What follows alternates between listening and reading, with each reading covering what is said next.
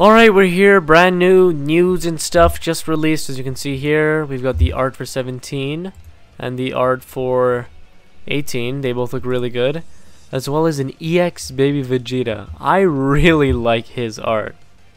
His art looks really good, and this also explains why the EX Goku Black was on the last banner, right?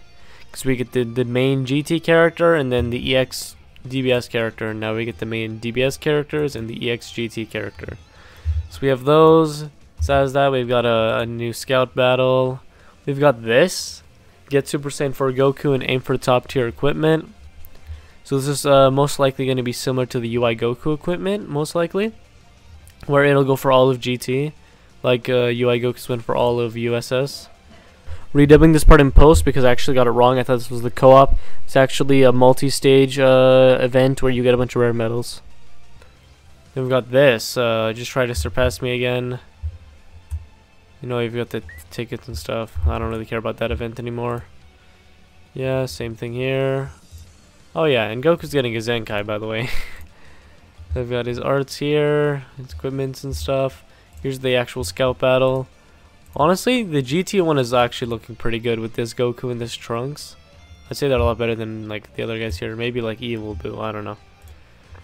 Now we've got a Legends Golden Weekend. Get double the rare medals. Wow, that's actually good. Because I'm starving for rare medals. Yep, we got this again. We got the sale. And then we got a login bonus. Then here, Super Masters Pack was actually about to go away. Now we know why. Because they're updating it. And this actually looks really good. You have Green Goku Black and Red Cell on here. The addition of these two in the middle who are still solid, and Jiren, and this Gohan who's underrated. Like, this banner actually looks really good. I don't know if you want to summon on that though. It is Masters Pack. Now we've got Super Saiyan 4 Goku's ZENKAI. Pretty crazy. He's pretty much gonna be better than Purple Super Saiyan 3. Yeah, and he's gonna replace him on Sun Family. Wild. We got 18 and 17's arts. And then we've got their banner here.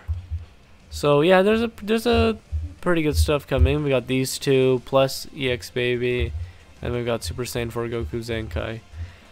I have not even gotten the missions yet for Super Saiyan 4 Vegeta, so I'm like starving out here. I do want to get them both done though. What gives me hope is that here it says get Super Saiyan 4 Goku and aim for top tier equipment. Wait, I'm stupid. I already have this guy at like red 1. I think. Something like that. So I wouldn't need to get his missions. So that's good, but yeah, of course they do get Super Saiyan 4 Goku, but not for Vegeta, the one that I actually needed. Alright, so we're over here on GT now. He is literally the only purple besides this EX. And this EX Goku is good, but he's not as good as this guy. So this guy getting a ZENKAI, you actually do have a powerful purple on the team now. He still worked, kind of, somewhat, before his ZENKAI, but now he's going to be, you know, just powerful, dominant purple. So with that, you have yellow, covered by LF Super Saiyan 4 Goku.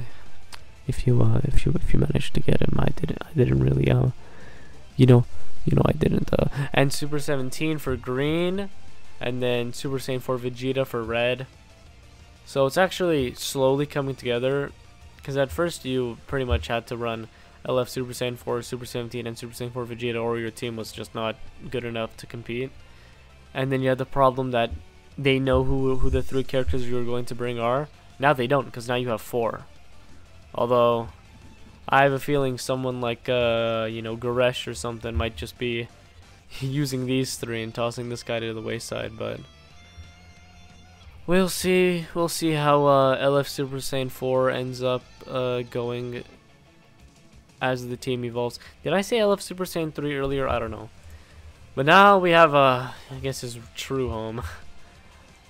Sun Family. So, Sun Family, for purples you had UI Goku and Purple Super Saiyan 3.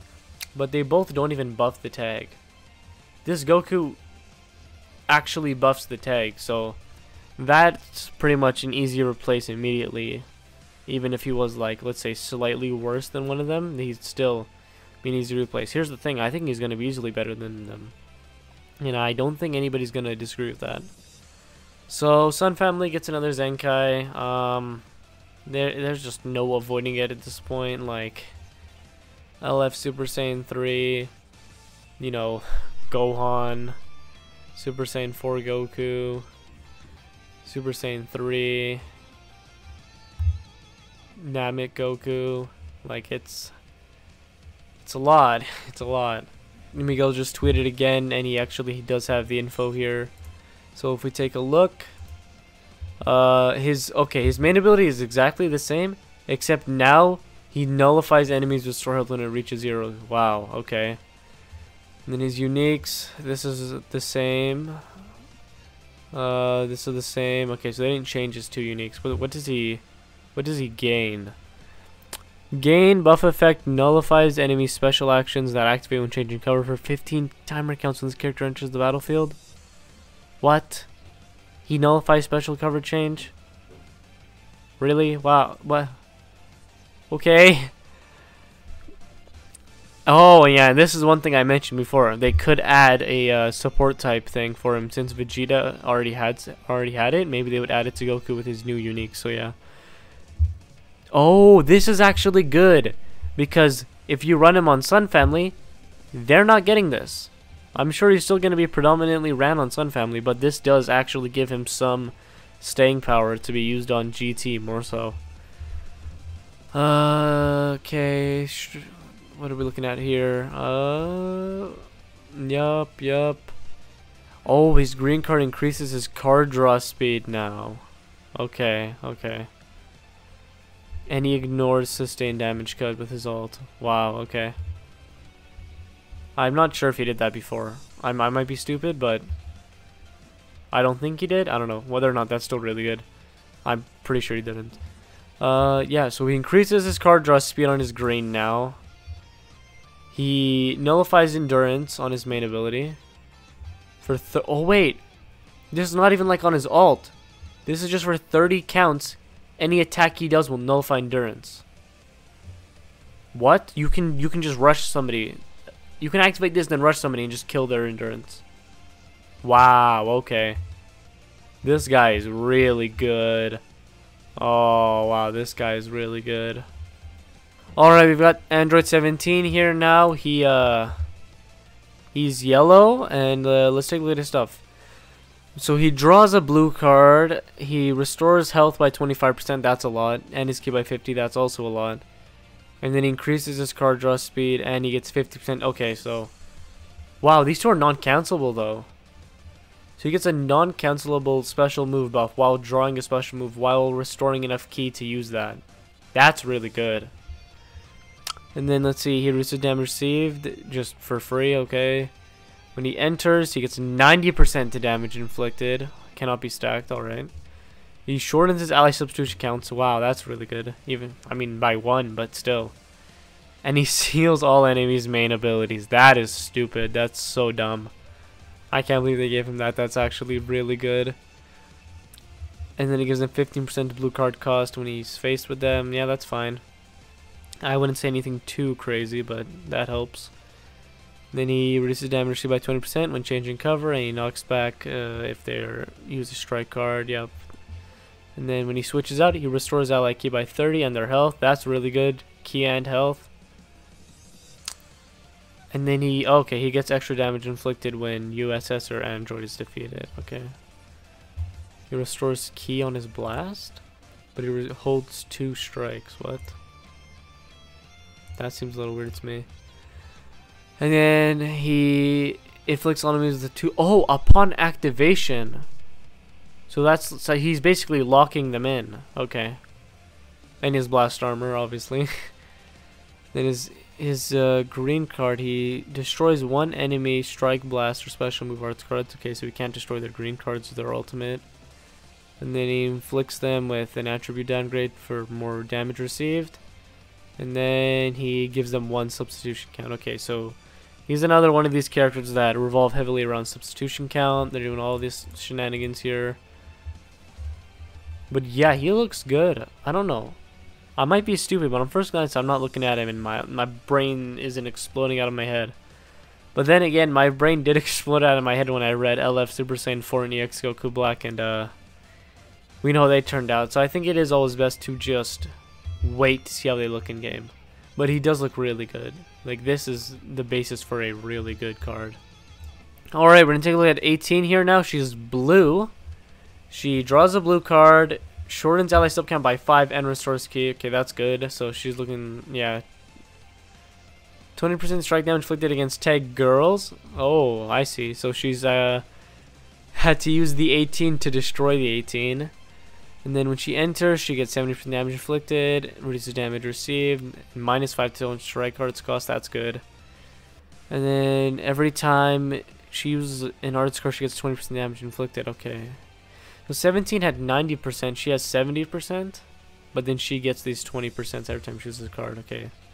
So stacking your attack every time you use a card, even though it is like for a limited time, if you do get off a good combo, your damage is going to start to really ramp up.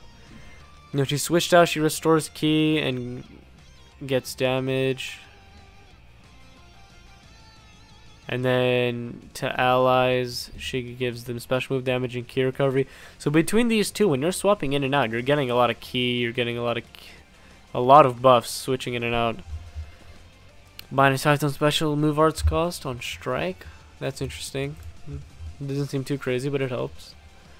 And then her blue card, she gets 20% damage inflicted on activation. Oh, and she blast armor nullifies endurance. That's good. Yeah, that's good. She doesn't like really buff it that much, but blast armor nullify endurance. Yeah. It is I, number 18. And she just okay. A full hand restore. And a bit of extra damage. Oh, I didn't even take a look at their Z abilities. Shoot. Let me take a peek at this. Okay.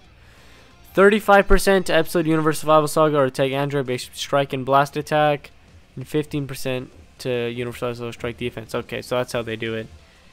So for Android and USS, they're gonna double offense, but if you do end up running him on USS, which is what they're clearly made to be preferred on there, you do get an extra buff. What is 18's again?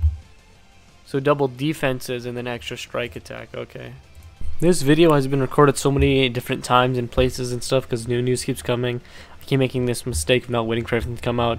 But basically, yeah, here they are officially in DeepZ.Space. They have the 2 highest power levels of non-LFs and obviously not counting ZENKAIs. We already took a look at their kit, so there's no point, but we can go down to baby Vegeta and see him. So he's I don't know, I was gonna say fairly high up on the power level, but he isn't really. I guess we'll just take a look at what he does. Also, the website's being slow. I don't know what's going on. Alright, we're here. Let's take a look. Restores ki, 30% damage inflicted, minus time the blast arts cost. Okay, nothing crazy. It's decent, it's okay. He gives them downgrades, seals, enemy strike arts, enemy time and face with the enemy takes aid. Okay, this is just a worse version of the blue tournament of power go on.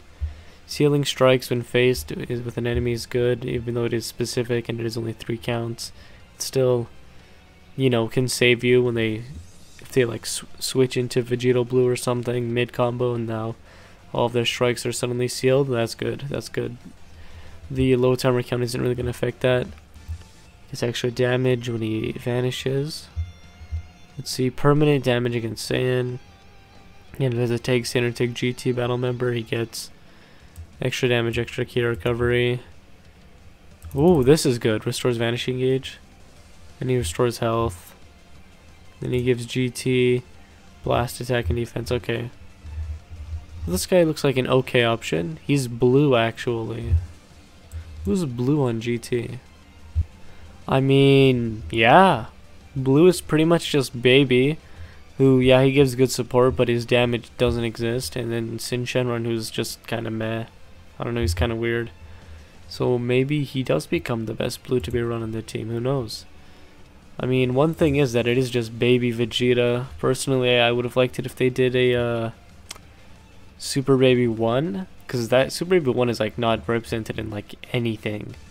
He's like the TUR of the LR in Dokkan, and that's it. He's literally not seen anywhere else. But, I mean, he looks fine. He looks okay. Where his true value I see is with this. This looks powerful. I mean, restoring health on green card is good, but it's quite a small amount. What does he hold? He holds 2 blasts. I mean, if anything, he will be useful for his double defense ability, considering he gets it from, not double defense, double stat boost. Considering he gets them at 1 star, he looks like, he pretty much looks like a bench unit that they slapped some stuff on him to, you know, make him an actual unit. I mean, can teach. Oh, it shows this is major. That's lower, right? I'm not too familiar with the multipliers. But yeah, there's Baby Vegeta. He looks okay. He's clearly meant to just be a bench character, but I don't know. He does get some blast damage, some decent blast damage across everywhere. So he probably will be the best blue for the team, funnily enough. But yeah, that'll do it for this video. It's a very convoluted, weird video, but like and subscribe if you enjoyed. And I'll see you in the next one.